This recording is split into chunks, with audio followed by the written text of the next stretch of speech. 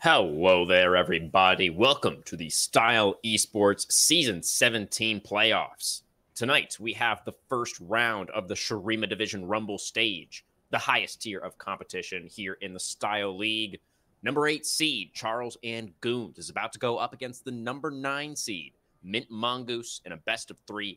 The winner will move on to face number 1 seed, Season 16 runner-up, and perennial powerhouse, Chaotic Solar, in the next round of Rumble, while the loser of tonight's match will be sent directly into the lower bracket with only 1 life left in the playoffs. We also have the long-awaited Cookie Monster duo returning to the caster desk, consisting, of course, of myself, Crewman44, and my good friend, the Wookie Monster, joining me for the call.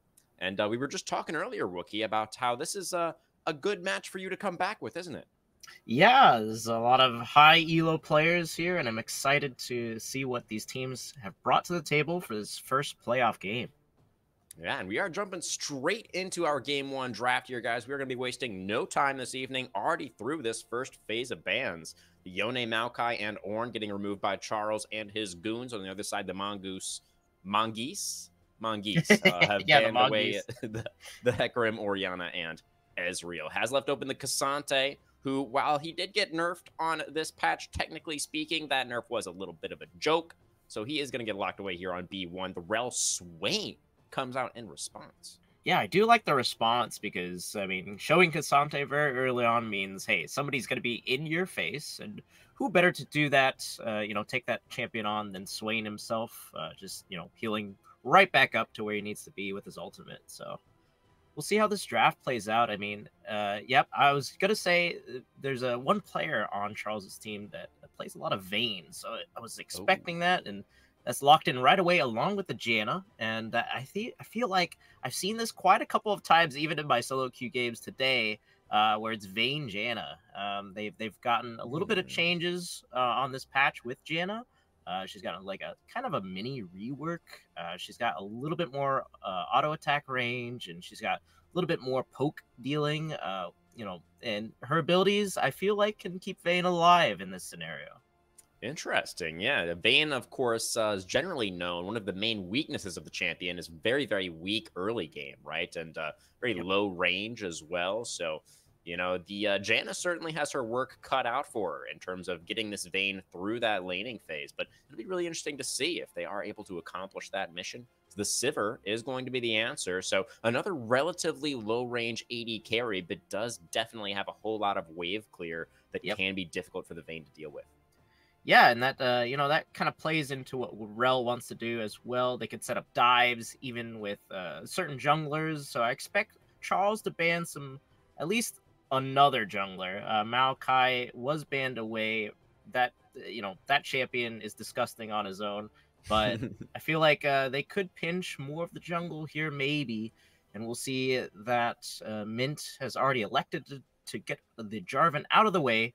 They know they're going for engage, and hey, Sylas, another, 3 ultimates. Yeah, I would say that Sylas is a very good ban here, considering you still have the Swain ultimate, the Sivir ultimate, even the Rel ultimate if you really want that one. Yeah, so we'll for see sure what Charles does here. I think the Jarvan ban does make some sense. It can be a really powerful combo with the Vayne, where you just sort of give her a wall to condemn people to. So that's at least seems like pretty prudent ban. Charles really taking all of their time with that second ban. Tryndamere is going to be what's taken off the table. Interesting. And what's interesting is that Mint have already banned the Orianna, so they just wanted to get rid of the Jarvan as well, because that combo is a brutal pairing, especially with the ball carrier, even Hecarim as well. So I respect the bans coming out from Mint. Looks like they're gonna pick up Milio here and maybe flex that Rel over to the jungle. I've seen it quite often nowadays. They will lock it in, so I'm expecting that Rel to go into the jungle here. The owner special, as anybody who was watching last night will know, he's pretty good at that champ. Now we'll have to see what Purge the Surge is able to get done with it. Yeah, and Rel jungle, it kind of fell off after the nerfs came through, but if you stick to it, I feel like especially in the way that Owner does, it's going to be a really potent pick when it comes to these skirmishes and these mid-game team fights. And Lilia locked in means there's going to be a lot of late-game and mid-game team fights coming around for that team as well. 8 legs in the jungle. You love to see it. Oh, never mind, actually. Yeah. They tricked me.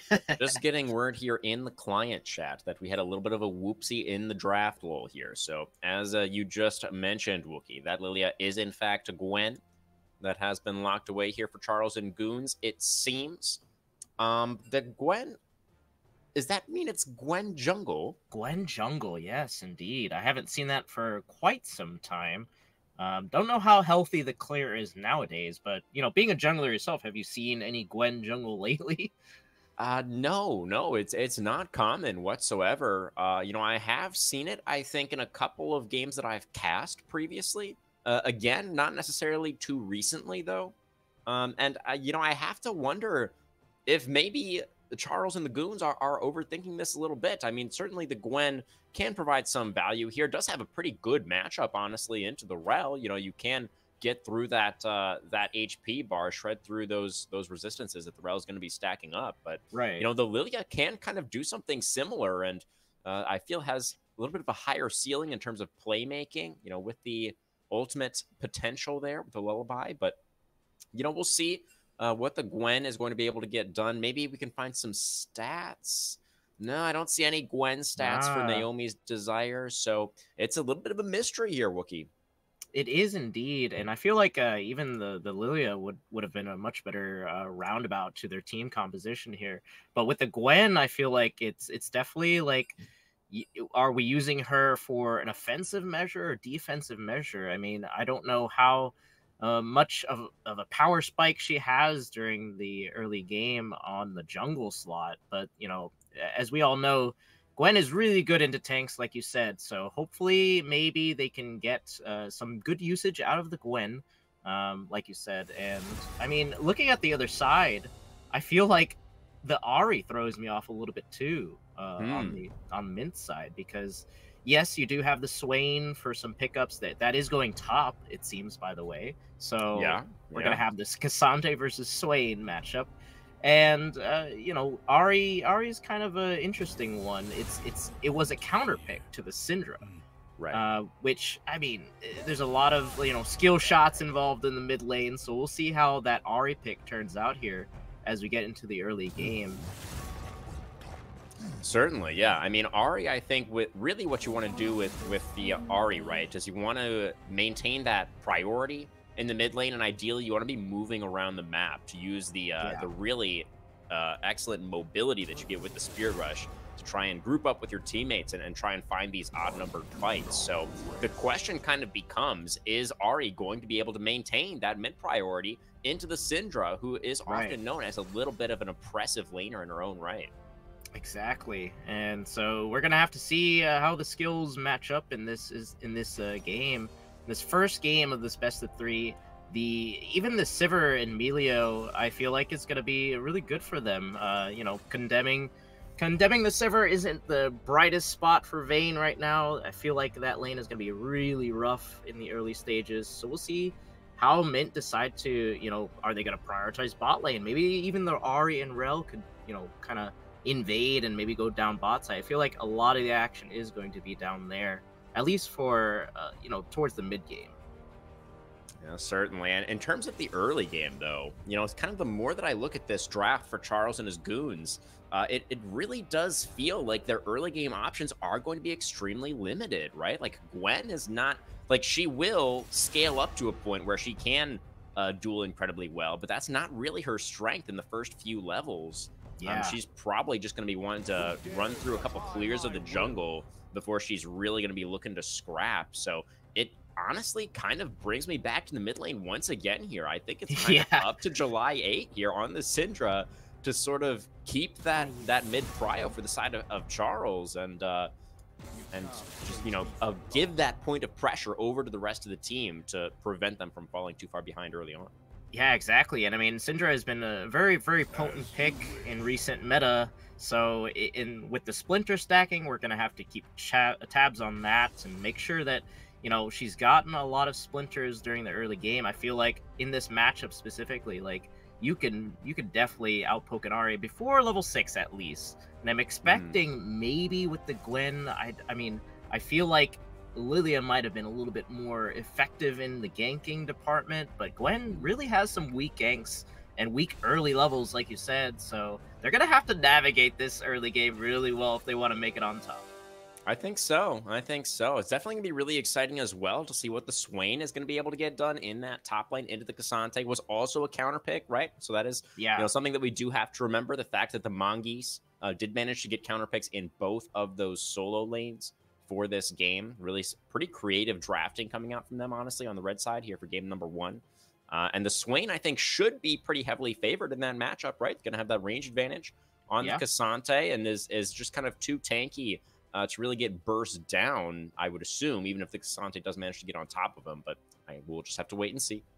Yeah, I mean, it's a flip the script for Swain. I mean, Swain has to survive the early levels against Cassante. I mean, Cassante is definitely one of the champions of all time right now, and very skill expressive. So we'll have to see how Killed by Joka, kind of navigates the early game. Maybe he can get some topside pressure for this Gwen to maybe take Rift Herald early on. We'll have to see how the jungle interactions work. And yeah, like you said, I definitely think mid lane is a primary focus, but I feel like it's kind of flip-flop for both of these teams. One team has to survive early. The other team just really has to scale and push out maybe the dragon side. So I'm definitely looking forward to the extensive team fights in the mid game.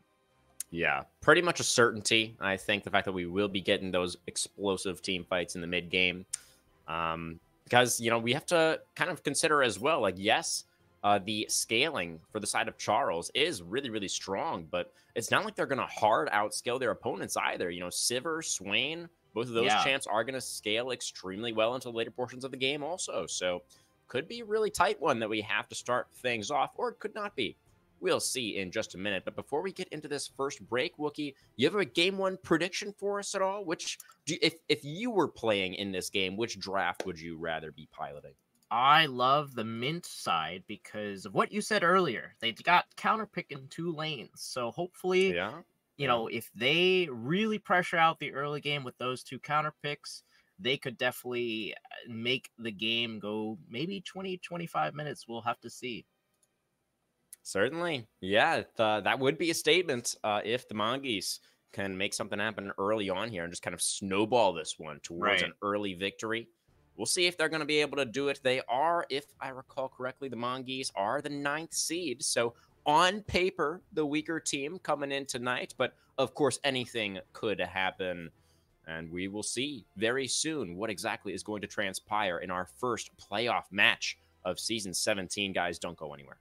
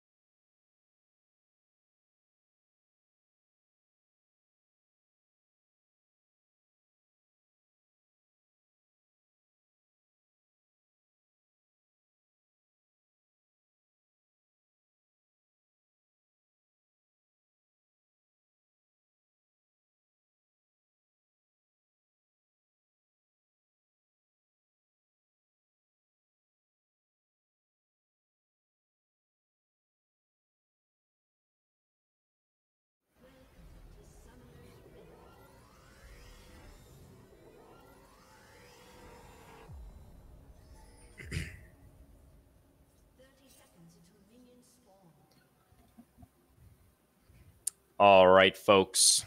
Take it all in, the beautiful sights and sounds of Summoner's Rift as Charles and his goons, as well as the Mint Mongoose, take their positions here for game number 1. Any runes or summoner spells to point out before things really get started, Wookie?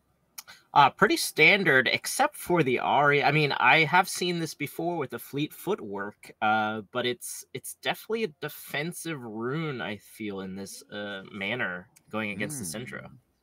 Yeah, that one really placing a lot of priority on that early sustain, it seems. Yeah, exactly. And I mean, I do the same thing with Akali when I'm against the Syndra. It's kind of just what you have to do. You have to sustain. Yeah. Fair enough. And I mean, the longsword, that's interesting too. Yeah. No, it really is, isn't it? Yeah. We could be looking at another LeBlanc situation, if you remember, a couple of months back, where Static Shiv was the first buy. And, you know, I feel like that build has kind of fallen off in recent times, but maybe it's a comeback, or maybe it's a, you know, kind of a thing that Effortlessness knows.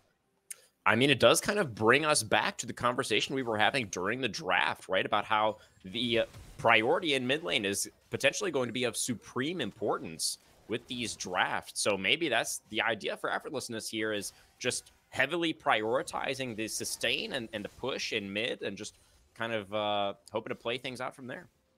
Yeah, maybe. We're getting a lot of level 2s here on the bot side. A little bit of pressure there. A little bit of pressure on the top side as well. Makes sense for a Sivir-Milio duo there, but not too much to talk about with these laners. Although Joka is taking half health already by the Swain, and I feel like we've expected that, right? Yeah, I think things going to chalk here so far. Definitely pressure in these side lanes for the Mongoose early on. We do have our junglers clearing towards opposite sides. Naomi's Desire on the Gwen, clearing bot to top, and Purge the Surge's Rel going top to bot. So we'll see if the Gwen is going to be able to make something happen with the Cassante up there, or if the Rel is going to be able to put some pressure on that Vayne, who is, of course, as we said earlier, very vulnerable in the early game. Yeah, good scatter of the week there. But yeah, I did not expect Gwen jungle to be that proficient in clearing way or the jungle. But I guess so. It's still a thing. I remember it being quite a bit of a potent pick in the jungle, maybe a season ago. Good charm there to land. Looks like a bit of trading going on everywhere at this point. But Gwen seems to be taking the scuttle already. Yeah, we did get Rel, it seems, securing the South Crab as well. Or maybe just, I guess that's a ward, That's a ward, yeah. Just moving in to take the Crab now, but should be able to accomplish that. As now Mid Savage, pretty far up in the lane, is going to be able to pop the Ghost and create some space from the Cassante, and Gwen just doesn't have the damage to finish the job this early on without any items. So a trade of ghosts there between the Gwen and the Swain. Oh, here we go again. Nice scatter. Effortlessness in trouble. In comes Purge the Surge. Oh, the Never Move pulls him back, and that's going to be the Death's Hand. It's first blood for the Savage in the top lane. Effortlessness going underneath the turret, and he's not able to get out enough damage with that last auto attack. The Syndra will survive, and we're tied up 1-1. Oh, man, that was so sad to see. Effortlessness, you tried with the auto attacks. I know you built a longsword first, but just did not get the job done at the end of the day. Yeah, looks like didn't quite have enough. Sivir is extremely low on mana down here. That spell shield somehow did not block the tornado. Must have fallen off the last seconds. The map now feeling aggressive, popping the Ghost. The exhaust will come out, but it's not too useful after the Ghost has already been popped, and it's going to be the map flashing forward, claiming the kill. Throwing underneath the turret, not going to be able to get away. The turret shot will trade one back, though, but the kill going over to the Melio, that's the map absolutely on it with that early double. Yeah, and look at the gold lead already for Blue Squad. They're 1,000 gold ahead at this point, and I mean, I think that tower dive was pretty worth it if I'm a Vayne, right? We talked about how she's weak early, but by no means is she out of the game early. Yeah, could have fooled both of us. So that's a really good start, especially with the Berserker's Greaves very early on. That's going to make this lane a little bit more harder to, you know, for the Sivir and Melio to scale up like we talked about. Yeah, definitely the case. And they're going to have to potentially be playing a little bit on the back foot now. Oh, You know, it's no. all summoners down as well, but July 8th now maybe a little bit too far forward. Going to get flipped back and doesn't have the flash. No That is going to be the flash. kill going over to the Rel, and we're all tied up on that scoreboard once again. 3 kills Oh, for each boy. side. Wait, look at the Rel now invading the enemy jungle right after that kill, and I mean, they see Gwen, right? So knows that that's a free invade. Nothing too much there to steal away, though. Yeah, looks like they're aware of it in the bot side for the map and Desayeta. But yep, the ward's gonna spot out Purge, and that's gonna mean that the map is just take it easy for now. We do have a Chemtech Drake on the Rift right now, and oh wait, this is a potential engage here. Level 6 for Joka, not going to land at the Q3. Is going to get tagged by the Never move there. And Savage, of course, still holding on to the Demonic Ascension as well. Another Q3 about to come out, sidestepped from the Swain. Another Never move landing. This is just a meatball fight up here. Ah, but one of these meatballs is a ranged meatball. Yeah, that's true. And 1 kill on the board. Interestingly enough, has built already the Lost Chapter, so might be going for that early Leandries. I know a lot of Swains usually try to go for the Rylai's Crystal Scepter early just to get that guarantee slow. Spirit Rush committed in the mid lane. Charm not going to land, though, for effortlessness. Man, he's been trying, too. I mean, he's built quite a bit of components here, as we can take a look at the item list on the Ahri. Oh, that's going to be the Gwen making her way into the mid lane. No Spirit Rush, remember. Can the scatter land? The Needlework is not going to find the target. And effortlessness does manage to walk that one out. Gwen ultimate down now. Fancy footwork for both of these mid laners, it seems. So definitely have to keep an eye on that static Shiv check. And I mean, clearly they have deviated away from going straight for static Shiv, as I've seen before, and going for the Merc Treads, it looks like. Yeah, I mean, it has been getting hit by a lot of these scatters from July 8th, and the Magic Resist just by itself is going to be a lot of value into the Gwen, but Savage popping the Ascension in the top lane, going to send out that Demon Flare nice and early. Lands another Death's Hand. Joka is just kind of getting drained here. That Never move will not connect. If it did, probably would have been another kill. Yeah. Cassante is going to be able to dash back underneath his turret. Yeah, we talked about the pressure that Swing can give early. So it seems like Joka is just struggling, and we've had a gank up here in the top side from Gwen, but it's just hasn't been enough. Flashing in. Syndra does have the flashback. The Unleashed Power is committed, but not quite enough balls to finish off the Ahri, and that is going to be the first kill of the game for effortlessness. Yeah, finally getting something on the board for this struggling mid lane as well. I mean, this is kind of going back and forth at the moment, Crewman. It really is. Yeah, these teams have managed to keep the gold dead even so far. We're about 9 minutes in, and they are just trading in all of these lanes pretty aggressively. But overall, yeah, it's been punch for punch so far. Yeah, the only real difference is there might be a dive top lane here. Gotta look out. Gwen is coming, but absolutely. And Savage here is quite low on mana. They don't know. They absolutely Gwen is dashed over the wall. No ult or ghost for the Swain. He's just going to get cut to pieces. Naomi's desire to kill, and we'll absolutely find one. Yeah, I mean, Purge did not know that Gwen was coming, so they were just waiting for Swain to push in the wave a little bit more, but it was just too late. The Gwen snuck past, and that's going to be another kill over on the blue side. Very, very sneaky from the Gwen there. Manages to get around the waiting Rel. Yeah, Rel's going to respond to this wave up top, so they're going to know where their jungler is still after that gank. A little bit, I guess he's giving up the wave here. Interesting decision. I guess they're going to back. About stopping the base, I guess, for the Cassante, but didn't want to chase too far towards the turret. So yeah, it's just going to be the reset. I wonder if maybe Purge could have had an angle there to go towards the Rift Herald, because you know that the enemy top laner is going to be going for that base. So, you know, at worst, it would have been like a 2v2 maybe with Syndra moving over, but not going to go for it. Yeah, not going to go for it. And static Shiv check. Looks like the Noon Quiver was picked up for effortlessness. Continuing to, you know, kind of trying to land this time. But the damage from the spells is just not really there because we've gone for the AD build. You know, we'll chunk Syndra down to about 25% HP, so that is absolutely significant. definitely is. And I mean, that pressure kind of alleviates a little bit more for the jungle side as well. As we can see, it looks like blue side is kind of taking crab and clearing the jungle wards here, but I would have expected that Rel made her way down just to make sure that everything wouldn't be cleared. Not able to get into that bot river quick enough to get the crab. Looking for Janna now, but is easily able to tornado her way to safety. Yeah, that's one of the good things about Jaina. I mean, you have engage composition like they have here with the Swain, with the Rel, and here we go. Oh no. Yeah, the junglers are going to meet each other in the tri-brush. It's the Ghost not being popped just yet for the map. Everybody kind of holding on to those summoners for now. Needlework was used by Naomi's Desire. Dragon not alive for 90 more seconds, so we're not really fighting over anything in particular. Yeah.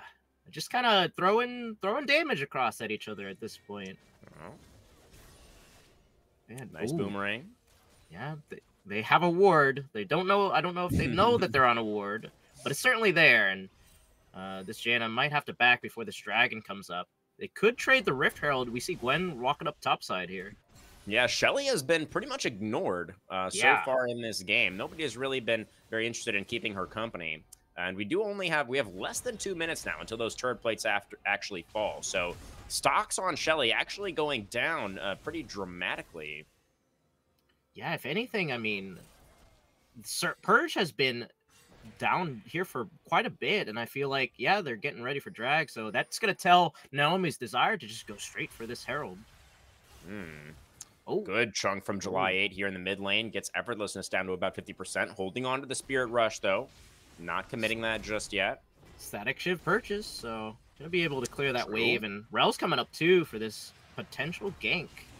Yeah, Leandri's also done for the Syndra, though, so both of those mid laners on that one-item spike. Rift Herald should be taken any second now. Naomi's been on that for a while, so expecting that one to go down very, very soon. There it is. Has only 1 minute to drop it, though, if they want to get some of those turret plates. Not a lot of time. At the back. Oh, there's the Spirit Rush getting forced out. July 8 in the 1v1 has just been putting on so much pressure. Cassante is going to go all out here in the top lane. Demonic Ascension will come out, but the Cassante burst damage is almost there. Not quite enough to finish the job, but Mint Savage completely forced out here in the top lane. Wow. Cassante doing Cassante things. What can I say? He's really Cassanteing super hard up there, isn't he? Yeah, and this probably allows for the dragon to be taken by blue side here as, getting TP'd into a stun doesn't feel quite so well, but yeah, that July 8th is going to provide some pressure for them to get this dragon here. And, this is definitely a strength that Gwen Jungle does bring, right? Is the shred on these neutral objectives is absolutely there. You're going to get the true damage from the center of your snips, every single time. The Dragons and Rift Heralds, not very good at dodging that one. Yeah, that is true.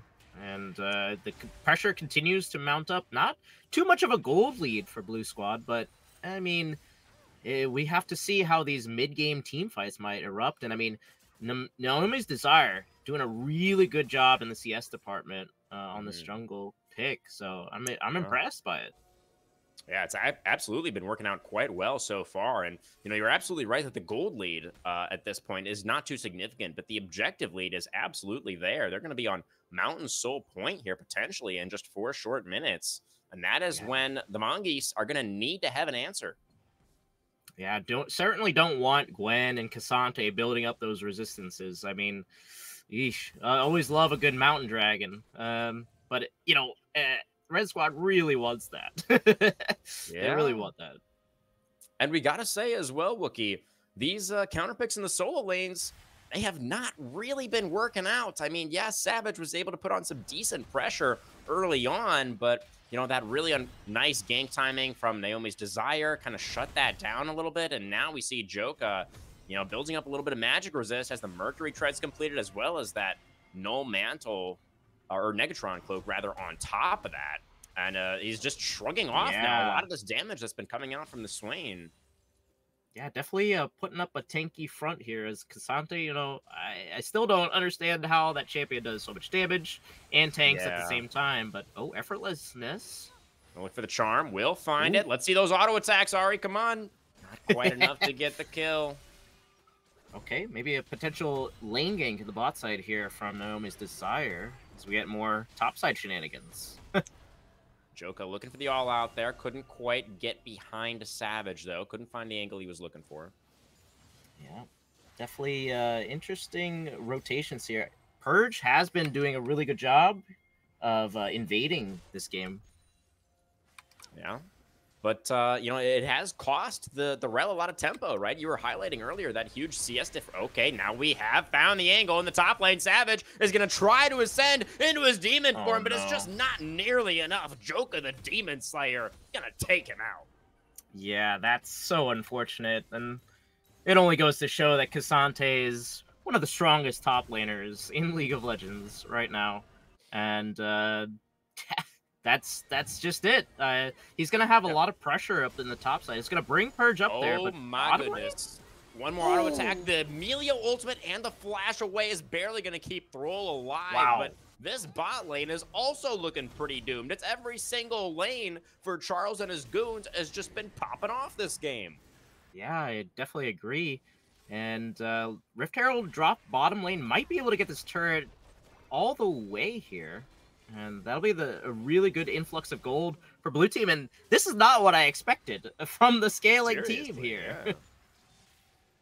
It has been a little bit surprising and very concerning for the Mongoose, right? The fact that, you know, they've drafted for this early priority. That's most of the tools that they have with this composition are tools that you want to be using to move around the map and skirmish in the mid game, right? But they just haven't really been able to make it happen. Charles has been one step ahead of them so far this entire time.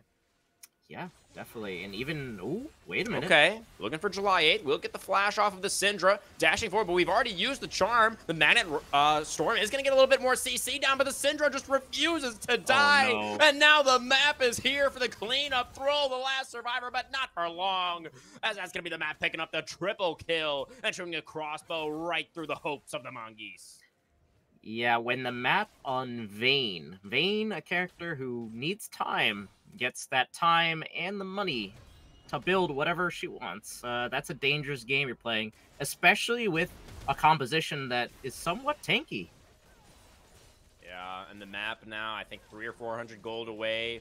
Oh my god. Trinity Force no completed. way. Closer now, looking for the kill onto Jonesy, who's going to have to just run full sprint back underneath the tier 2 to survive. Tier 1 in the top lane falling at the same time. The entire map is just disintegrating before our eyes for the Mongoose. They are quickly running out of room to maneuver. The Mountain Soul point spawning now as well, and they just have nothing to work with. Yeah, they really don't. Purge trying his best to recover what jungle camps he can, but the map is just broken apart. There's no towers taken for red side quite yet. And the Mongoose, rather, are on the back foot. They're going to have to find some sort of pick. Oh, another scatter is going to land. Thrall's just dead. The power is going to be unleashed on the poor little Melio and will not survive to tell the tale. Oh, even the big chicken? Even the chicken? Have some mercy, July 8th, please. July wants to end this one. They definitely want to push down mid, and looks like a dive might be coming for this. Oh, that's a dead Sivir. Is going to go for the spell shield and the flash and the ult, and will survive. Is not dead, but my goodness. I mean, that just tells the story of this game pretty well. I think the fact that Sivir, underneath her tier 2, has to burn everything and run back to the fountain to survive. It's the classic, I'm using all these skills defensively, but they're long cooldowns, and that means they're not going to have them up for the next potential fight. And, you know, Baron's on the table for blue side. They could definitely go with it, especially with an escalated Vayne, Triforce, plus the Stormrazor. Oh, boy. You can start to feel the desperation coming out from some of these plays. Purge is just, you know, the Rel is oh, that was pretty close, but the charm is going to miss. Once again, the power is unleashed, and effortlessness getting taken down. Looked effortless indeed for the Syndra there. Yeah, he's trying his best to just try to get anything. And like you said, desperation plays like that one are only putting them further and further behind. Like I said, they really need to come together and try to find at least a pick before any of these objectives are taken. But it's so hard when three of the blue squad have bounties on their heads. Got to try something here. Yeah, but what? What do you try? I mean, they've been what have they tried so far this game? I mean, Effortlessness has been trying to put on the pressure in mid, but the Ahri just hasn't been successful in actually finishing off these kills. You know, even when the charms land, even when, you know, you get good damage down, it's just not been enough to finish the job. Joka potentially going to get collapsed on up here towards the top side, but it's just not going to happen. Kasante's just going to walk away. Kasante can 1v3 at this point, I'm pretty sure, with that Jack Show and almost another completed item. It's so rough because you have to send 3 people to deal with him. Oh no.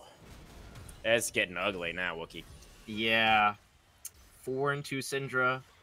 Pretty escalated at this point. 2 items in, Leandry's and the Cosmic Drive. Yeah, I don't think that Static Shiv is going to do much now. No, I don't think it will.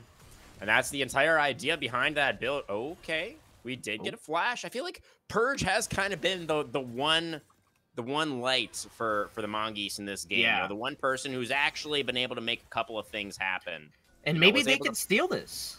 Maybe. Yeah, I mean, Rel is pretty good at stealing these objectives. Yep. T1 Baron right now being attempted by Charles and his goons. They are not going to fully commit to it, though. They know that Rel is in the area and could go for that steal. They're not willing to opt in for the 50-50. A wise choice, I think, for Charles. Yeah, don't want to give them any chance to come back in this game. They've got such a substantial lead, almost 7,000 gold ahead.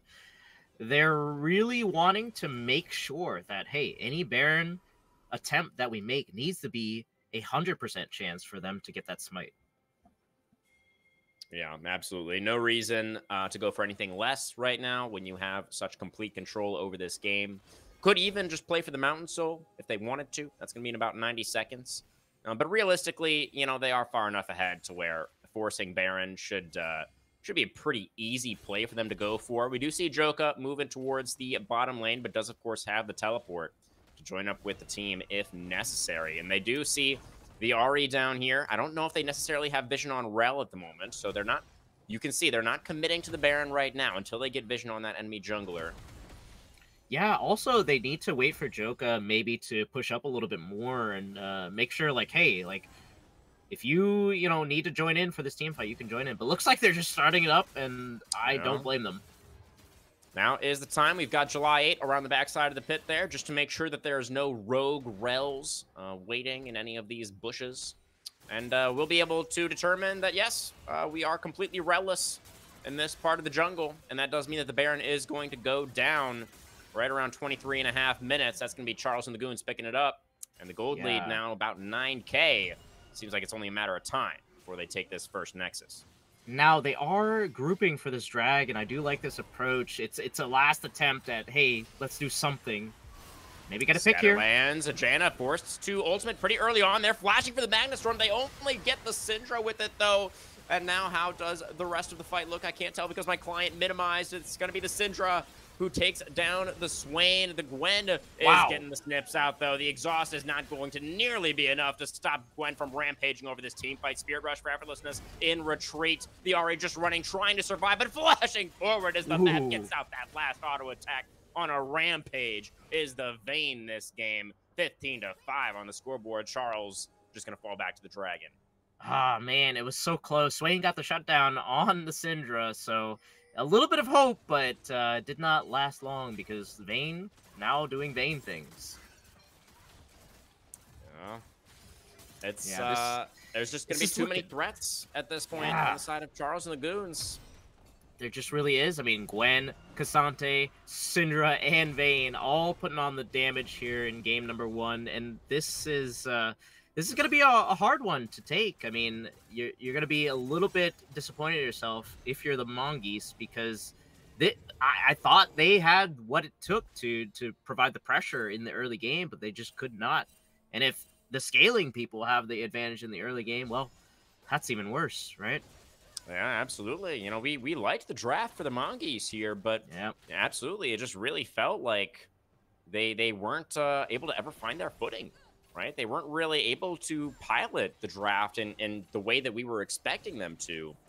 and kind of resulted in just them not being able to find any advantages through the early game. And then, you know, when you're playing against a composition like this that gets ahead, it's just really hard to come back. Yeah, the most they can do right now is kind of turtle a bit. You know, they can't take any fights. You know, they can't take any team fights. They can't get caught. They just have to sit under turret for now and kind of just pray for the best. Yeah, well, I don't know if those prayers are going to be answered. It's looking like God is not feeling very merciful today. Swain will ascend, but he's retreating at the same time. He's not able to move forward. Oh, we do have Joka moving in. July 8th goes for the scatter. Can't quite find those priority targets. No champions taken down just yet. It's just going to be the continued push into the base for Charles and his goons. Savage chunk down on the front lines. There's a scatter. Does get the Amelia, who immediately has to ult and flash away to survive. Once again, the unleashed power comes out, and it's going to be Savage going down, the first kill of this team fight. Another scatter from July 8, who is just not missing down the stretch here. And now the final hour for the map, tumbling forward, picking up some more kills, padding the stats. And that's going to do it, guys. 19-5 on the scoreboard. 27 minutes on the game clock. And Charles and his goons absolutely demolish this game number 1. Yeah, there's nothing much to say about that one. Triple kill for the map and more than 12,000 gold lead for the side of Charles and his goons. An absolute masterclass here in the first round of the Shurima Division playoffs. Charles looking poised to potentially take this first match tonight and get themselves to that next round of the winners bracket. Who's your game 1 POG, Wookie? I mean, I don't think there's really too much to break down, honestly, in terms of what actually happened this game. I think we pretty much covered all of it sort of in the final moments, you know, before the Nexus fell there. But, you know, we can, I think, take a brief moment here to celebrate the dominance of Charles and his goons. But which player do you feel like was the most dominant, the most instrumental in making this first game as one-sided as it was? I know this doesn't look good on the damage charts, but Naomi's Desire really put on a show. I mean, going deathless in this game and playing a character who I thought wasn't going to be relevant until like mid-game, right? But ended up doing a lot for his team, especially for Joka up in the top side, who was struggling a little bit early, but the gank setup and, you know, just the response ganks that came through from this Gwen was really good. Yeah, absolutely. And, you know, Naomi's Desire definitely didn't have too much in terms of, you know, damage to champions, but absolutely the objective control was there, right? And if we look at the stats for damage to objectives, Gwen easily tops that chart out at 51K. And we compare to the jungler on the other side, the Rel, only 7K that game for Purge the Surge. So definitely, I mean, obviously, the fact that Naomi's Desire was getting all those neutrals was facilitated by the fact that all of the laners were also popping off, right? It was like permanent priority in all 3 lanes, it felt like this game for the side of Charles. So, you know, definitely need to give over that credit where it's due. But, you know, Wookie, I'm always down to go for the jungle POG vote. So I think we can comfortably align there and give that over to Naomi's Desire with a very unorthodox Gwen jungle pick here in this first game. But I think it is now time. Do you have any final thoughts on this game 1? Anything else you wanted to say here? I think we've covered it, and yeah, well deserved for the Charles and his goons. Certainly. And we are going to see, guys, after this short break, if they are going to make it the 2-0 on the night and perhaps instill some fear in their next opponent, or if the Mint Mongoose will be able to claw back and find some purchase in tonight's match. Don't go anywhere, guys. Style Esports Season 17 playoffs. We'll be right back.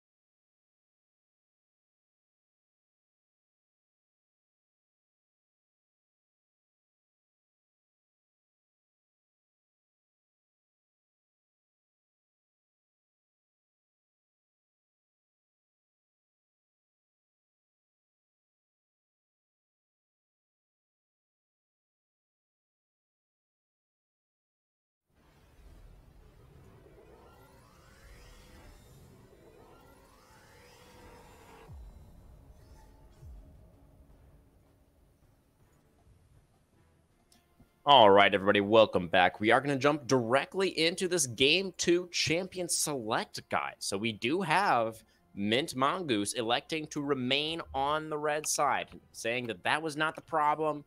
Draft was not the problem in that game. And they're going to be looking for some other sorts of adaptations to try and find a better result for themselves here in game number 2. What would you like to see, Wookie, come out from the Mongoose? Honestly, I feel like the Mongoose need to maybe try something different, try a different team comp altogether. I mean, it doesn't really feel like anybody but Purge was kind of successful in what they were trying to do. But, being on a rel, there's only so much you can do, right? Right. But it looks like going through this draft, I don't know if you have the updated draft on screen by Should chance. be accurate, yeah. Okay. Looks. Yeah, we have the Yone is going to get banned away first here by Charles and the Goons. Yeah. I do actually, it seems like there might be a little bit of a visual bug situation happening with the draft lull here. Because it does appear that they are now on their B1 pick. Yeah. Which means we are missing 5 bans. So... I sent you a draft link. Hopefully that works. there's another link. I see. Yeah. Oh, that might be my fault then. That's okay. I'll go ahead and break down the draft. They've pretty much banned the same champions, except we got one change for Mongoose side. They are electing to ban the Syndra out early. So definitely was a problem for effortlessness. I mean, clearly the Syndra was just a bit too much for one of the strong players on their team. And so they're going to elect to ban that. And Charles have actually switched out the Maokai ban from the first game to Oriana in the second game. Yeah. The Oriana was previously banned by the Mongoose on the red side. That is the ban that they dropped for the Syndra. And on the other side here, the Maokai, as I think you already mentioned, has been left open now. Nobody going for it just yet, though. The Wukong actually going to be prioritized, interestingly. Yeah, very interesting. I mean, Maokai would have been a really nice slot in right there, going with the theme of what Swain wants to do, at least. But I mean, Wukong is still pretty good at what he does as well. They're going to respond with a Karthus here. Wow. This is such a bold move, but I like it. Yeah, I guess Naomi's Desire, just feeling the AP junglers tonight, potentially. And, that is kind of what led to the success of Charles and his Goons in the previous game, right? It's kind of Naomi's Desire, just power farming through that early game. And just, when we roll up to these fights around 15 minutes, just was a little bit more powerful than what Purge the Search was able to bring to the table. So clearly that is going to be a sort of the game plan once again here for Charles. Yeah, it almost get locked away. Ooh. Wow, the Soraka pickup there is a really nice response to the Karthus. Obviously, as a support, haven't really seen a lot of Soraka, but it's definitely one of those picks that, once you lock it in against the Karthus, it's like, oh, well, I mean, I guess we just go even, right? Yeah, certainly. The Melio, I think, in theory, can do something somewhat similar. But the Soraka, I think, as you already just mentioned, seems like a better answer into the Karthus, at least. So I think that is making a good amount of sense. I am still, honestly, a little bit surprised by the Wukong. I'm kind of, stuck on that Wukong pick. We obviously did see Kanavi still plays the Wukong, as well as Levi, at Worlds. They both are still proponents of the champion, but... I think in this context, we'll have to wait and see, right? But one thing that Wukong definitely is not, he's not a carry threat in the same way that he used to be, right? When Wukong was super broken and he had that crazy synergy with Divine Sunder, you actually could just solo carry games as Wukong. But those days really are behind him. He is all about the team fights now. That is the way that Wukong can shine. Those 2 activations of the Cyclone, setting up for the rest of the team. That's really his greatest strength. Exactly. And that means we're going to need to see the rest of the team, the rest of the Mongoose here, are going to need to step it up a little bit here in game number 2, where that setup might just go to waste. Yeah, I want to, one thing about the Wukong I will say is that it provides a very similar role to what Rel wants to do. So maybe that they were thinking that, hey, maybe the Rel just didn't work for this game. Let's try something else. Wukong, hey, pretty similar in the tank, setting up for the team, like you said. So maybe that was the idea there. And pairing the Varus with the Soraka, might be a little bit more successful this time around. It's a different ADC. I have not seen a lot of Varus play. He's kind of fallen in the ranks a little bit, but you know, debate. He's got so many builds. I mean, just pick one, and it'll probably do well, right? Yeah, for sure, for sure. That is definitely something Varus has going for him, is that build diversity. I feel like the Twitch is going to come out in response here, so that is definitely a bot lane we don't see every day. That is definitely a bot lane we don't see every day, but pairing with the Janna is pretty good, honestly. Making sure that Twitch stays alive with the Janna ultimate, you know, and making sure that Twitch gets nice auto procs off his ultimate as well, especially against the Wukong and people who want to engage on you. And Jace kind of is interesting here. So it's going to be a completely AD laners here in game number 2 for Charles. And the Karthus as the main proponent of magic damage, unless they do Twitch AP, which I don't think they will.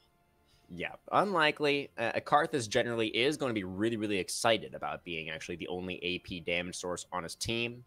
So I think this draft is looking pretty powerful for Charles and his goons. The Jace feels like a little bit of a statement pick. Like if they can dominate again with the NA Jace angle, that certainly would bode extremely well for them. But in response, Mongoose has come up with a statement pick of their own. Yeah, they want to say, hey, we see your Jace, we're going to up you one more and pick the Yasuo. You know, honestly, the Jace versus Yasuo matchup could go either way, right? I mean, I don't really know the matchup myself, but it's a little bit more favored for Jace, right? Because he has that range advantage. He is a poke champion, but you know, we've seen how effective July 8 can be at the poke, you know, stage of the game, I guess you could say, doing a really great job against Effortlessness in the previous game on the Syndra. So maybe it's the same thought process here. Can he sustain the Yasuo? And this also really is good pairing with the Wukong and Swain, right? Like just another form of knockup that we can try to get everybody CC'd and make them stay there, right? We want people to stay in the Swain ultimate. And I'm really interested to see how this matchup goes again for the top laners of both these squads. It's Cassante and Swain again. Yeah, I mean, it is definitely interesting, right? Because it's the exact same lock-ins that we saw as in the previous draft, right? It's Cassante on B1 and then the Swain coming out on R1, R2 directly in response to that pick. So we'll have to see if Savage, you know, the Swain was able to get some early priority in the lane, but as soon as he fell behind, it just felt so doomed in that 1v1. Yeah, and I feel like Karthus could potentially do a similar thing as the Gwen for the early, you know, pressure on the Swain, but it's going to be a different type, right? Obviously, Karthus doesn't do the same things as Gwen does, but I feel like, you know, if we see the same pathing from the junglers, which they were opposite sides in the previous game, we could end up with a very similar result. We could, and for the sake of the Mongoose, we are hoping that that is not the case, but just have to wait and see. You know, they definitely do have some really great wombo potential here, as you were highlighting for us just a little bit earlier on. I do want to take another minute to talk about the Varus pick a little bit more. I think we do have the time. But you were saying earlier that you don't see too much Varus these days. In my opinion, I think the kind of the main reason for that is the fact that his on-hit build is generally considered to be the stronger Varus build at the moment. And there's just a lot of other champions in the game that play that on-hit style a lot better than Varus does. So he just doesn't really have a place right now in the meta. You know, one thing that I think the Varus will bring for the Mint Mongoose bottom lane this time around is it's going to allow them to play much more defensively, right? With Sivir, you kind of have to walk up to the wave to auto-attack it. And they kind of got preyed on when they were trying to get those waves shoved in. You know, it was the map and Deseda just kind of pounced on them in those moments. Yeah. So maybe the plan for this time around is just going to be like, sit back, just try and play super safe during the laning phase, farm it out. But, you know, I just mentioned a second ago, the Varus doesn't do on-hit as well as a lot of other champions. And the Twitch is definitely one of those champions that I think most people would consider to have a stronger on-hit build. Yeah, and what this kind of signals to me is that Mongoose really want to pressure the top side. I mean, those three top side champions right there are a force to be reckoned with. You Yeah, know, yeah. if they can get ahead. So maybe this is just we're sinking deep into having bottom side weak, and hopefully our top side goes a little bit differently than last time. Yeah, certainly. And that is going to have to be the avenue, I think, for Mint Mongoose. They did get counter picks in both solo lanes once again, just like they had in the previous game. We need to find them, or rather, we need to see them find more success with those counter picks tonight if we are going to get towards that game number 3. I definitely agree. And I mean, talking about the Charles team, I mean, they have a pretty similar style that they want to do, you know, in comparison to the first game, right? We Agree? just want Yeah. to let Karthus scale up. I mean, if he gets an ultimate off and gets some kills or assists that way, hey, nice first strike damage. It's gonna help for my Leandries and you know, just kind of do what we did last game pretty much and kind of let Cassante, Joka on the Cassante, really good comeback in that top side. So maybe they just want to play bot side as well again. I mean, a lot of the skirmishes kind of, I mean, there was a little bit more ganks up on the top side, I would say, but mostly a lot of the advantages were on their mid laner, July 8th, and the map. So maybe we could see a, you know, similar thing, but yeah, it's definitely on the Mongoose to bring this one to game 3. Well, what are you thinking, Monster Man? You were leaning towards Mint in that previous draft, and they have once again drafted something relatively creative here, something that definitely has potential to get them an early lead and potentially snowball the game. But after what we just witnessed, and as you said, with Charles and the Goons drafting a pretty similar composition here for game 2, for myself, I'm finding it a little bit difficult to bet against them right now. Yeah, I will say the one thing that will make me choose Charles in this game is because they picked the Swain again. Like, I mean, I get Mm-hmm. it. It's a counter pick. It might go well. It might not go well. But what's for certain is that Cassante is a strong champion. And if you can't handle him once, I don't know if you can really handle him again. I think a lot of the game is going to come down to that. What is the Savage going to be able to get done in that top lane versus the very savage Cassante champion in that 1v1? Will Joka be able to hold his own once again and be that monster in the team fights? Or is it going to be Savage turning the tables and finding that early lead that Mint need to snowball the game? We will see, guys, right after this short break.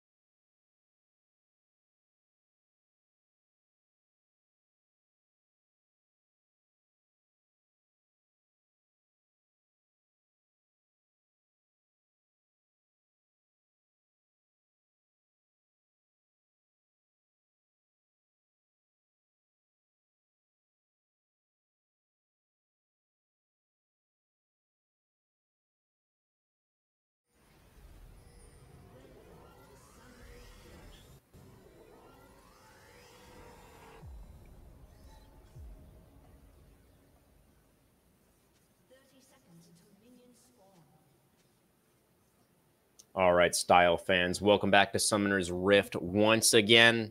Charles and the Goons still on the blue side here for game number 2, and the Mint Mongoose still on the red.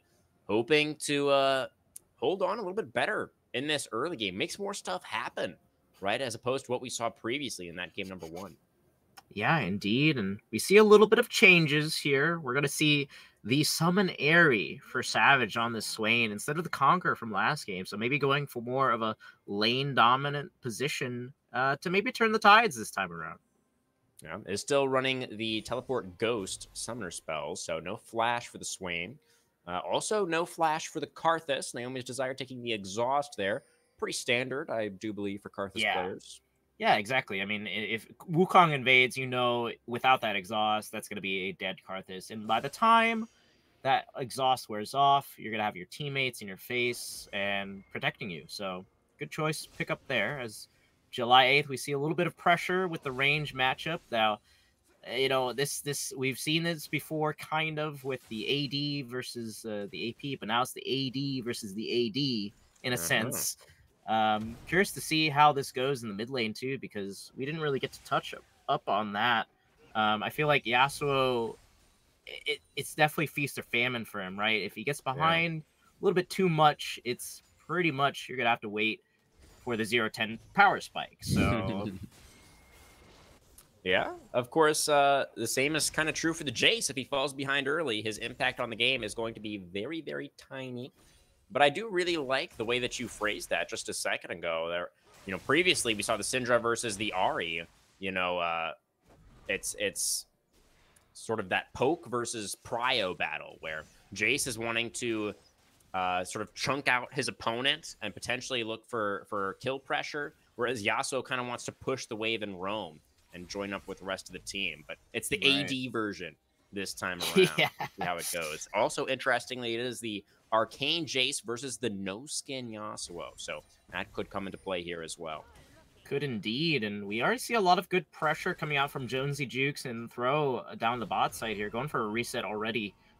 We didn't really see this last game. I mean, Vayne Janna, definitely a little bit different than Twitch Janna, but I feel like it's the same concept, right? We just want to scale to level 6 and do lots of damage with the spray and pray. Yeah, level advantage for July 8 right now in this mid lane, and go for the bonk, looking for the shock blast. Almost enough damage. Effortlessness already in trouble early on in this laning phase. Same with Joka here, though. Already out of mana almost on the Cassante once again. Yeah, we do have our junglers once again pathing towards opposite sides, trading off. Oh, actually, Purge not going for the Scuttle Crab just yet. Looking for that play in the mid lane. We're watching bot lane right now for some reason, but nothing really will come to pass as Wukong cannot close the distance onto the Jace. And honestly, pre-6 Wukong ganks, a little bit underwhelming, just generally speaking. Yeah, it seems like Naomi's Desire wants to try to maybe spot out this Wukong. Take it to the crab, so that's going to go over to Purge, but just going to go back to the jungle, maybe take a reset here, and maybe help out one of these lanes in the mid or top side. I mean, looks like the map in Deseda came back from base, and we're just like, or they didn't even base. They were just chilling in the back here. And what? Oh my gosh. Ooh, the map getting chunked out a little bit. Ooh. Arrow is going to be sidestepped, though, and that means there should not be enough damage to finish off the rat. Although this wave has not crashed yet, so it is a little bit of an awkward spot right now for the Charles bot lane. Wukong is on the bottom side of the map right now as well. It looks like they know something's up, so they're going to back off before Wukong can actually get there. In time, Yeah. Dragon number 1 coming up as a mountain in 5 seconds, so curious of what team wants to go prioritize this first. I mean, we do want Karthus to scale on Charles's team, and we do want pressure on the side of the Mongoose, so maybe they can get the push in both mid and bottom side like you were talking about, and maybe take this first drag for themselves. That would be definitely a different look for Purge this time around. Yeah, it's awkward for the Wukong, though, as the Monkey also has not gone for the reset just yet. Similar to the Ghost Man, the Karthus not going for that either. But as we can see, you know, the Wukong is already getting outpaced by the farm speed. Joka is getting pretty low up here as Cassante was trying to get the wave in. Is going to be flash popped for a Savage. Needs to find, I think, one more never move here. Dashed away. Joka able to make it out. Yeah, there's been a couple of so close moments here so far. And, as I say that. Effortlessness dashing through the Jace there. I guess July 8 didn't have the knockback, or that could have been a very dangerous situation. Yeah, a lot of damage from July 8th early on here. Only having 2 longswords and Tyr and that Doran's Blade. It's definitely interesting to see this. I mean, they are on par with each other in terms of CS, but the poke damage is just a lot unless you're committing from Yasuo. Yeah, absolutely. It's hard to commit when there's like 3 other people on the other wall, though, but that's unbeknownst to him. Yeah. We do see the Jace just continuing to push in these minion waves for now. Karthus waiting in the wings, as you mentioned. Not wanting to look for any objectives just yet. And the Wukong is catching up. Not too far behind anymore as Purge. Yeah, no real commitments made on either side so far, but it's looking a bit like bot favored for the side of Charl and his goons. But as I say this, they're going to walk into a ward. Possibly be collapsed upon. Wukong no ult though. Through, and that's right. Still not level 6 for either side. Both of those junglers going to be getting pretty close though. Couple more camps for either one of them. They will get access to that ultimate ability. Huge power spike on both sides. Yeah, we're just kind of waiting for something to happen because there's not really much.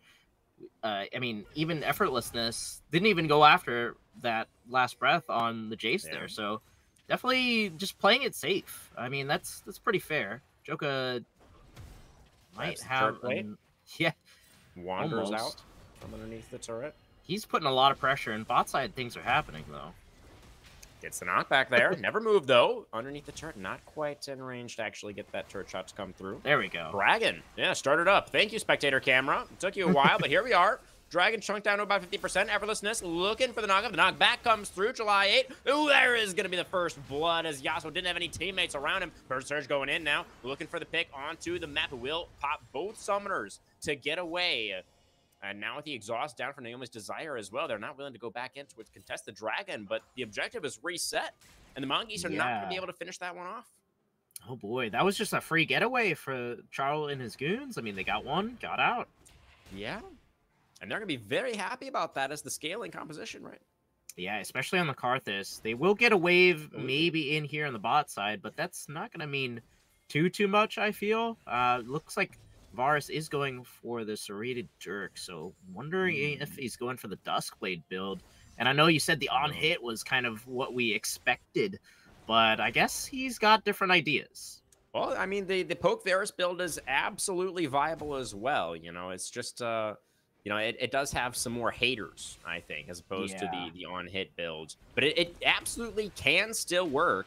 And when you're playing against, you know, a lot of these squishy champions, you know, you absolutely can get some good value there if you're able to land those arrows. Effortlessness, though, getting jumped on in the mid lane does find the knockup.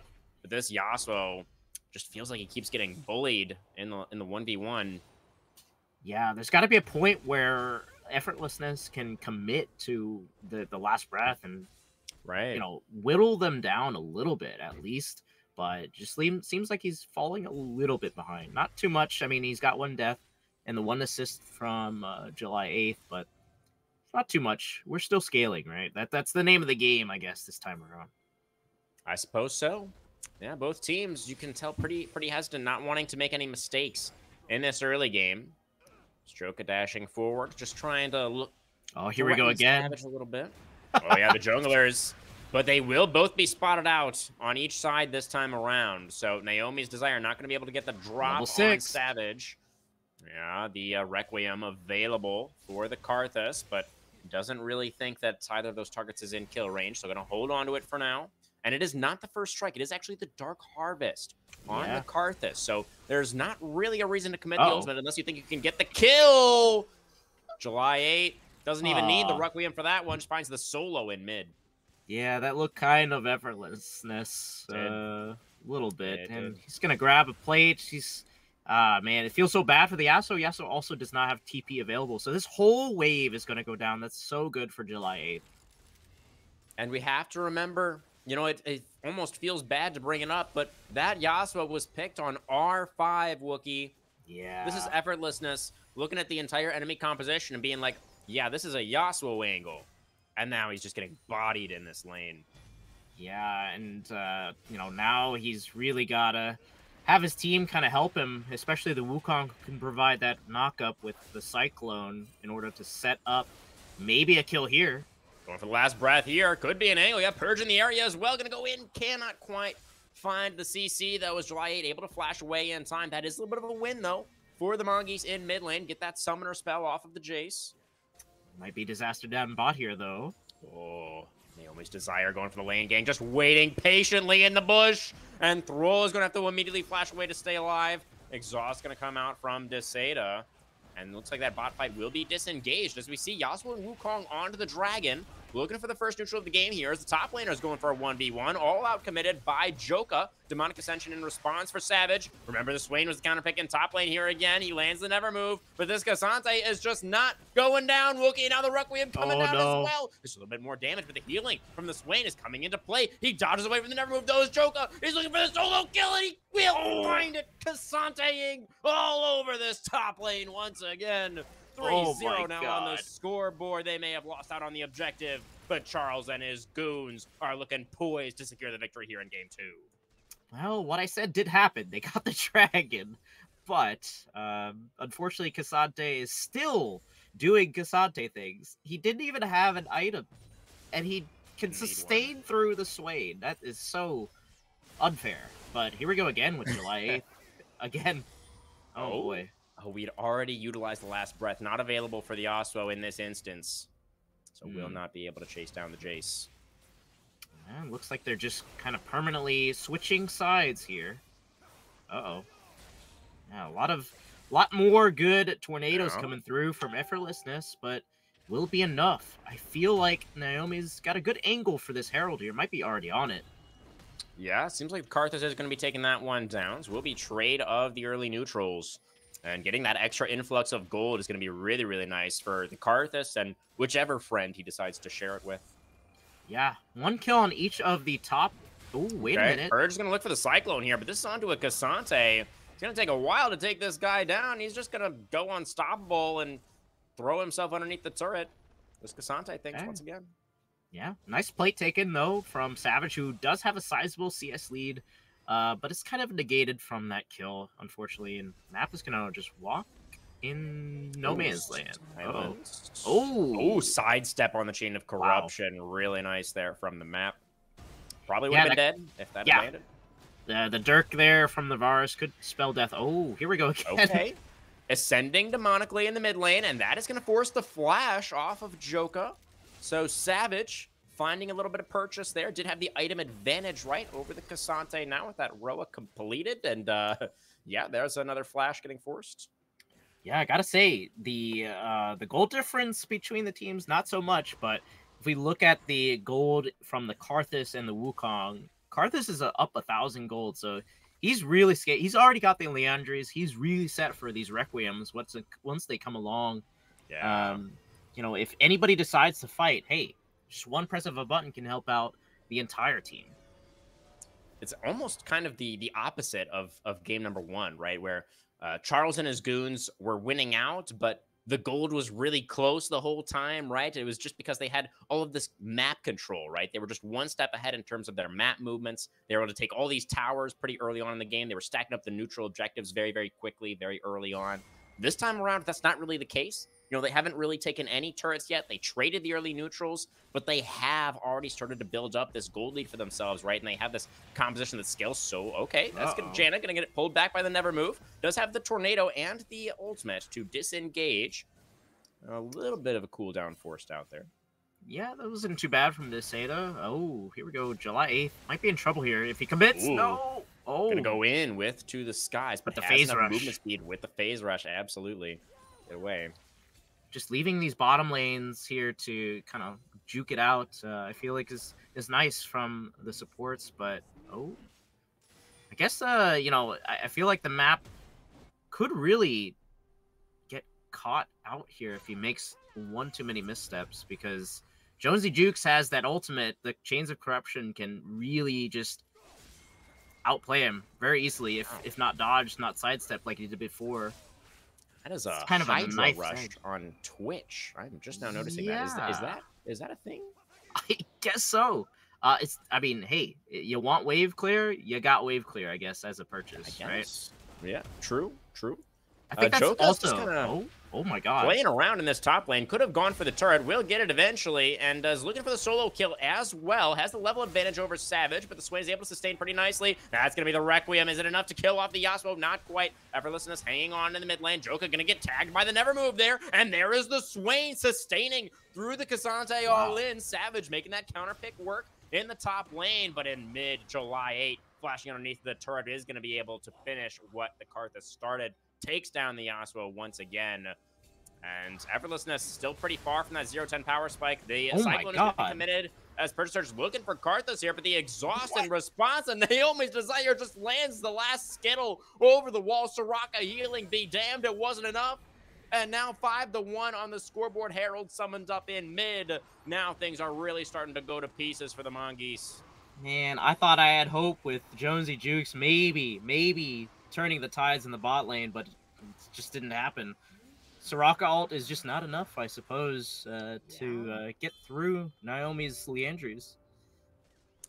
Yeah, it's just, it hasn't quite been enough. And bot lane's honestly been very quiet this game, which is not a good thing for Lethality Varus, right? If you're going for the Lethality Varus build, right, you want to be pressuring that lane hard, right? You want to be getting those turret plates. You want to be forcing Twitch back. You want to be denying farm from the Twitch. But they haven't really been able to do any of that. And the map is just going to scale so much better later on into this game, as Joka not deterred. Got solo killed a second ago. Looking for another 1v1. Not going to land the Q3 there. And the top laner is just going to wander away. Yeah, we'll say there's a different item build path that Savage has gone this time around with the Rod of Ages. So doing a little bit more successful this time around. I mean, the turret was taken, so it's not that much different. But, you know, is it going to be enough? Probably not in this matchup, especially with the Karthus there. Yeah, the Karthus is looking like he is probably going to be the big difference maker in this one. And here it comes right now. Looking for a 2v1 play onto Savage's Swain. The Demonic Ascension is going to buy a lot of time here. We do have a teleport coming in for Yasuo, but eventually the Swain is going to get burned down as Joka goes all out. And Effortlessness has teleported into his... Oh, the last breath, almost enough, but not quite. A little bit of healing coming out there from Desata's Janna. The map? Karthus alive. The map has managed to clear out this minion wave, and now the teleport from July 8th to join the party will be able to defend his AD carry. And it's just Charles and the Goons across the map, Wookie. Yeah, across the map, very good coordination coming out from this team right now. First Search has Cyclone here. Gonna look for it onto July 8th. Jace has the boop, though. Should be able to push Wukong away. Can he get to the Blast Cone? He cannot. The Crushing Blow's gonna come out, and that is a big shutdown. Going over to the jungler of the Mongoose. The arrow is gonna connect on the invisible Twitch. The map in trouble here for sure. I don't think anybody else is coming to the rescue necessarily, but he just barely manages to sneak past the Wukong and gets out to safety. But this turret will likely be forfeit. Yep. That will be a bounty collected for the side of Mint. And, I mean, good for them. They kind of found a little bit of hope. They're still about 2,000 gold behind, though, and that's still going to spell disaster for this top side. I mean, hey, it looks like Karthus is already going for the second Herald. Oh, he's going to be so strong, this Karthus as well. 3-0 and 3. Level 12 already. 2-level advantage in that jungle position. It is going to be so difficult to deal with this guy. Yeah, and especially since he's also splitting his build a little bit apart here with the Oblivion Orb pickup and the stopwatch. So he's got a lot going for him. He's got a lot of gold in his pocket, and he's got 8,000 gold, that total, comparatively to the Wukong, who only have 6,500. So definitely putting on a sport for this Karthus. I mean, the Requiem is up. They can really make any sort of play they want to right now, and it's gonna be good for them, because we've had a lot of fighting. We've had a lot of fighting, and there's not much that Purge has been doing. I feel like the Rel last game might have done a little bit more. I mean, they did get the first dragon, but the ways of coming back into this game are dwindling. Yeah, I do agree, Wookie. You know, it does feel that, you know, Perch has been kind of looking, but it's been maybe a little bit more difficult to find the setup with the Wukong. It is, you know, you don't have as much CC as you do with something like the Rel, right? You need a more favorable situation for Wukong setup to actually be worthwhile, and that generally does come later on in the full 5v5 team fights, right? That's really where he's going to find a lot of value. Absolutely could. Never move, not quite enough range, though. CC will not land from Savage. And, Dragon and 40? Yeah, Dragon 40, and, Oh! Just the bonk underneath the turret. That's going to be Effortlessness getting solo killed once again. Requiem coming out now. Purge trying to make something happen. One more crushing blow will not be allowed for the Wukong as the death laser comes down from the sky. At least Jonesy Juiced is managed to don't stay there. He's gonna back away. He's not gonna get taken down, but this is looking pretty doomed now for the Mongoose. They are looking like they are on a quick trip down into the lower bracket. Yeah, this is a, you know, like you said, a counter pick Yasuo 0-5 at the moment. Not still doing five as deaths well. to go. Yeah, still 5 deaths pick it up to go. a little bit here. Yeah. Hopefully the game doesn't end by then, as looks like Charles and his goons are going for this dragon. This might be a good team fight angle for the Mongoose. It could. That never moved, barely missing, but the Chain of Corruption will land. Should be enough to burst down the Karthus. Unfortunately, my game minimized again, so I don't know what's happening. They did manage to kill the Karthus. Well, the dragon is still alive, and with Purge here, should be able to lock this one away. It will be the second dragon of the game for the Mongoose, and a much-needed breath of life in what was feeling like a game that was quickly slipping away from them. Yeah, definitely a little bit of breath. There's still 5,000 gold behind, though, and I mean, it's only going to get worse, right? I mean, you do have the shutdown on the character that needs it the most right now, which is Yasuo.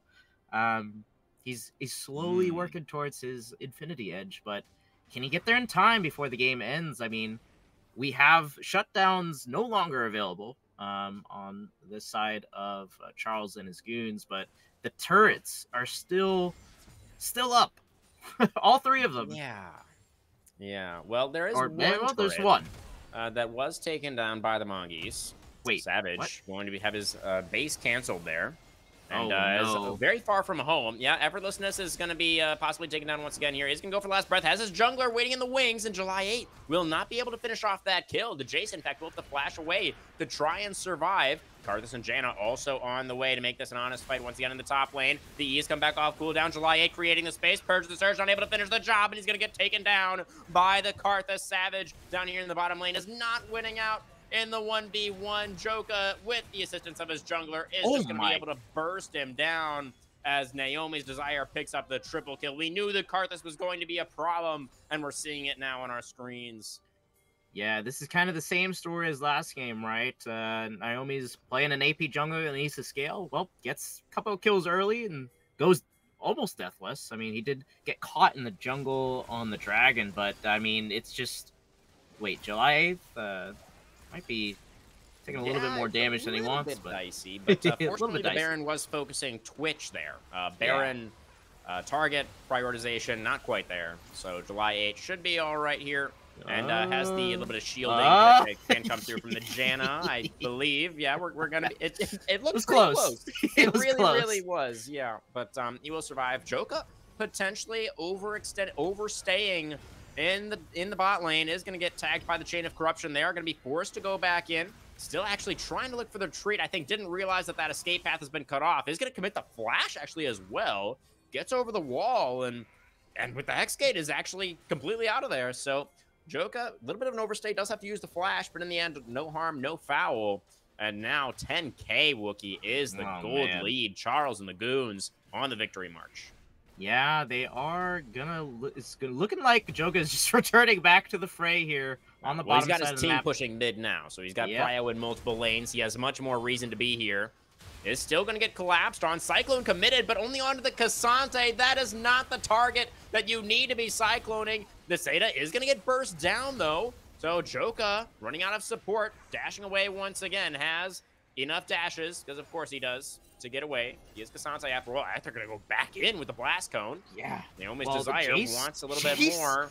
Yeah, Jace is split pushing the top lane with Baron this entire time. This is a numbers fight in favor of the Mongoose, but I just don't know if it's going to be enough because the Karthus is here now. He has made his way into the fight, and all of the damage is going to start coming out. Jace is teleported in as well, and it's going to be Charles and the Goons absolutely dunking on the opposition as the Requiem comes out and finishes off those low health members. One more shock blast to the back of the head, and that's going to be Charles and the Goons with a clean ace to close out this second game.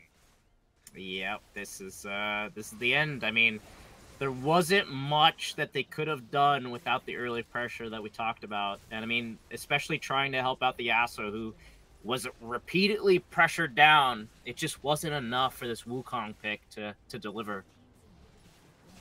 Yeah, and ultimately, you know, Charles and the Goons clearly the better team tonight. You know, it really did feel like pretty much team diff, you know, across the board here in tonight's match. As they were just, you know, winning out in every lane, winning the team fights, and they made it look pretty effortless. Yeah, indeed. I mean, there was a few points where it was like, okay, good pick from, you know, the Mongoose, but they just couldn't do that earlier and translate that into objectives quick enough. So, yeah, really good job for Charles and his Goons. They'd really put on a show, and hey, they might carry it forward here in the playoffs. They certainly could. You know, as I briefly mentioned up at the start of the show, they are going to be up against a Titan in the next round here. Chaotic Solar, the #1 seed from the regular season.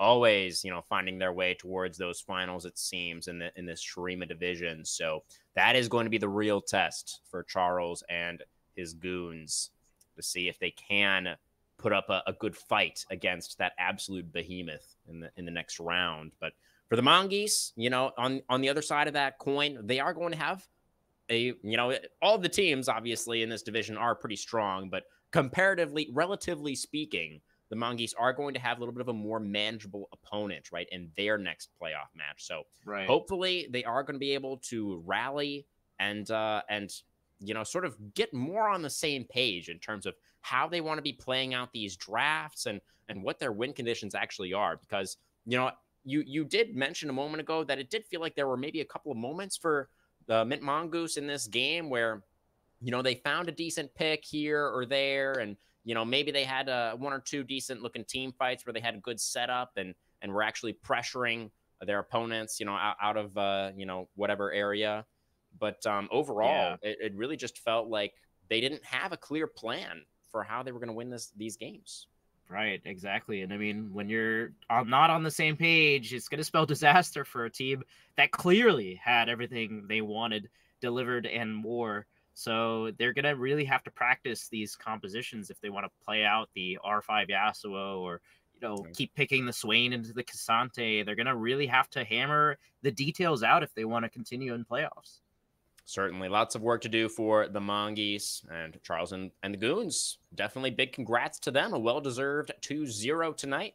Who's your game 2 POG, Wookie?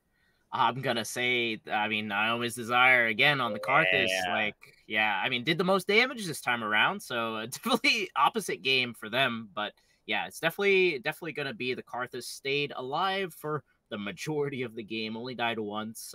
15 KDA. Nothing to scoff at. For sure. Yeah, Naomi's Desire having a great couple of games on the Rift tonight. And in game #1, right, the Gwen damage to champions, not really there. This time around, that Karthus absolutely topping out that damage to champions chart, 24.5K in a 26.5 minute game. That's looking pretty good. That's just under 1,000 damage a minute. Yeah, that's crazy. Yeah, that's kind of a lot. Definitely, you know, a little bit of an honorable mention here to July 8th. Who also had a couple of pretty phenomenal games in the mid lane there, first on the Syndra and then on the NA Jace, that actually looked pretty damn good in this game #2. So definitely props there. And for them, yeah, it's going to be really exciting to see how they're able to match up against Chaotic Solar next week. But Wookie, do you have any final thoughts on tonight's matchup or anything that you wanted to ponder, looking forward for the season 17 playoffs? Well, I just hope this team continues on the route that they're on. Dominating performance in this game. Charles and his goons looking good for the next game, but hopefully they can carry that through, and congratulations to them.